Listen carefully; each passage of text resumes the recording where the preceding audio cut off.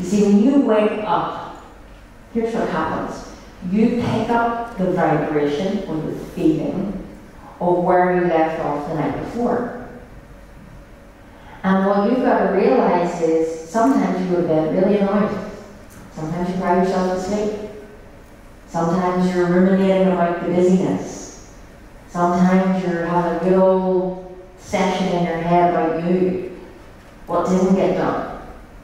And that, you got to realize your subconscious mind, which is where all results come from, doesn't switch off when you go to sleep. So imagine you read nightmares to your kids as they went to sleep. And the big wolf ate the child. I mean, you just wouldn't do it. And you wouldn't get much sleep because you'd be thinking about it all night. Well, your mind is no different to when it was when you were a child. You're just more aware and your body's changed. But the subconscious and the conscious still operate the same.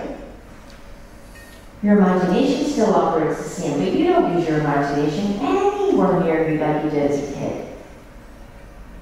If you were anything like me, you were, building things, and I was a big builder that built tree houses and go-karts and all the tomboyish stuff you can imagine.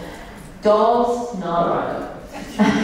Side story. I was given, I don't know why my parents said this, when crying babies, tiny tears. Do you know who cried more? Me. Not a good Christmas. I did not put my list in right. But my point is, when's the last time you played? When's the last time you doodled and drew, not caring how messy it is or what it looks like? Kids draw stuff and then they go, look, and you go, oh my goodness! What is it? You're just so happy because it would be so wrong, it would feel so wrong to go, what is that? But yeah, we do that as adults. So we've really got to realize that your mind has got to be tuned. And if you're not tuning your mind in to a good feeling vibration every day, it's not going to do it automatically, unless you have a good day. Now you know the days when you're just like, today was a good day, and you're getting things done and everything's working out for you, and you just feel amazing. And sometimes you don't even know why. Sometimes there's an evidence, somebody that's going to be best friends has come into the house or something like that, and what happens is you have a good day. That's great, but that's not every day. And what happens is, if you do not learn how to discipline your thinking so that you choose the frequency that you're going to operate on the day, life will choose it for you. And you'll become like a leaf just blowing in the wind, in whatever direction the wind decides to blow it. You do not want to live life like that. Especially if you don't have a community of people like this around you. Because you'll swing in the direction of someone else's mood. If you don't have a goal in your life, you'll also then get sideswept into daily trivia. How many times do you find yourself just sitting on your phone? How many times do you just poke it to see if you've got any notifications? These things are distracting you from your birthright. And I'm not saying no phones. I love a phone because it is what has helped me build my business. But I use it for the purpose of achieving my goal, not scrolling, not making all sorts of videos that take 10 hours for 30 seconds. Now, it does a business, does my business need that? Yes, and I get somebody to do it. Unless it's me just doing something fun, but there's still a purpose to it. I don't share funny videos, or my friends know this. If I get sent, oh, we see this funny video, delete. It's usually not funny, and that's 30 seconds I'm not getting back. I'm that brutal with myself. But I'm really fun, and I do cool things, and we have a wonderful life. I just don't get caught up in life. And the only way that I'm able to keep myself in this disciplined attitude is that I set it every day. And I do that through gratitude. Your mind is energy. You wouldn't have a bare wire in your house lying about. I always remember one Christmas there was a cable and there was a little wire hanging out. So of course Kim had a good poke at it. I did. I mean, I can still almost feel it. And you just wouldn't do it. My children will do it. I did it because you're not aware, you're nosy, you're inquisitive. But you would usually go and wrap those things up or put something on it. Well, you're a bit of a live wire too. Until you tame that energy. Until you purposefully direct it in an intelligent manner towards a definite chief aim. That's your goals. If I know I've got access to all the power of the universe, I mean, really think about this. If you know, and just pretend that you don't believe it, if you've all access to the most potent energy in the universe, you've got to look at the things we're using it for and go, oh my goodness, I'm using it for that. And I'm not saying like your life or your goals, I'm just talking about simple little things where you give your time every day. Like I keep saying this is your life. I said that in the video, trade your life for what you do. You don't know when your life will end. That's one thing we do not know. And it's a good job because if we knew, we'd be an anxious mess. But you should also work on the premise, not from fear, but from a place of, well, I'm grateful I woke up today.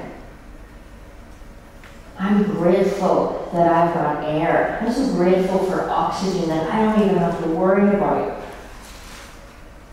Because there's an endless supply to that too. And we've got to remember those things instead of, oh, I forgot I haven't done that email or that paperwork. Because that's where your mind goes to. There's some times that you have family and you're not really present with them. Or there's times that you don't even give yourself any time. Like when's the last time you took yourself off for a day to just pamper you? That's one of the things I'm always urging my clients to do. Go take yourself off to the spa. Go take a walk in the park. Just take a day off. And they're like, what? I mean, it's the funniest thing for me. So I'm like, yeah, that's what I want you to do. And people squirm at the thought of it.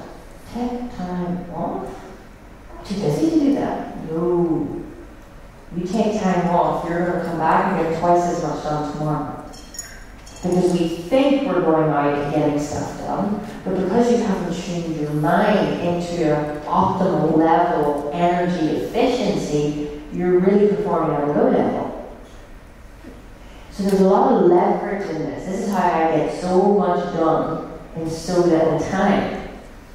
Because you know it's easier to do something when you're in the energy of it. We call it the spirit of it. But if you're not feeling it, oh, it's hard. If you're trying to write some marketing for your business or an email to a client or write a book or make music, if you're not in the right place, that is brutal. And you're just giving your force in it, and then it doesn't feel right. And then there's one time you do it, you went, oh, that's perfect. Well, that's the feeling of knowingness, you're on the right frequency. But when you don't feel like that, then things become hard. And then also, if you go and do the thing, like let's say you're marketing your business, or you're on a sales conversation, or you're on a date, doesn't matter what situation. If you're not in the energy that you need to be in, which is high energy, and I'm not talking about wow, I'm talking about just in a good, calm, confident energy, thinking from the wish fulfilled, If you're not there and you write, let's say, marketing something or something you're putting out, you've got to realize that your energy is being transmuted into the text or into the computer, because that's everything's energy, computer's energy, I'm energy.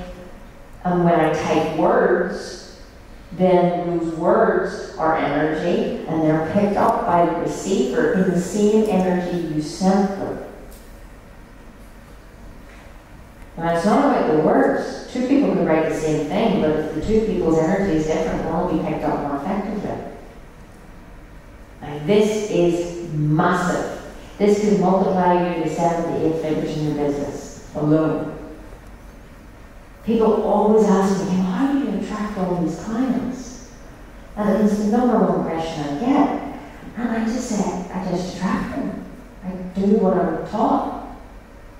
I don't have any, secret sauce. My secret is attitude. It's the magic word. I put feeling into what I'm doing. Instead of writing 10 emails coming from 95% strategy, 5% mindset, I could write one email with all the energy and I could get a much better response and have to write 9 less emails. This is leverage and alignment. But in order for you to get there, you've got to first understand gratitude. Because this is what's going to tune you. It's kind of like, okay, switching on this little switch today, and I'm ready. Okay? And it says, first you must believe that there is one intelligent substance. So there's another word for the same thing. Energy, power, from which all things proceed. So first you got to believe that. Okay? Second, you believe that this substance gives you everything you desire. So you've got to become consciously aware and grow your belief, and it's not going to be today or yesterday. This takes time, studying this, or other topics we haven't even had time to cover, but really getting into this understanding that one, this exists, two, it's here to help you, it wants to give you everything that you can desire. Like there's nobody saying, no, you can't have that, but you can have that. You can have anything. You can be anything. You can feel anything. You just have to ask for it. And you've got to believe it. And then you receive it. So the third thing is you've got to relate to it through a deep feeling of profound gratitude. The purpose of this is to hook you up to the source of supply. When you feel really grateful for something, it changes something inside you. It changes your energy point, and your energy will go up. So if you, let's say, don't do that, and you just get up and go to work and something happens, well, you went into work at this energy level, and by the time you're going through work, or by the time you get home, you probably went to here, because something else is overnight you, or just your energy is depleted. And then when you get home to your family, because what matters most is why you go to work every day, you're going home in this energy, which is not fair to you or your family. Now, instead of starting here, when you wake up, you could attune your mind to go up here. Now, natural things in life will happen. You'll probably dip a little part at some point. The more you become a student of this, the more you become disciplined, you won't drop at all. Because the key is you want to be like this. Not neutral, not nothing, but in this just knowingness. I am just so grateful for my life. It's a sense of peace. It's a sense of knowingness and awareness that I'm exactly where I need to be. Everything I need is on its way to me. This is a good day. That's why I wrote that little thing I gave you yesterday. That's a piece of gratitude. It makes you feel good. So that's really the first part of gratitude, is feeling good in the now.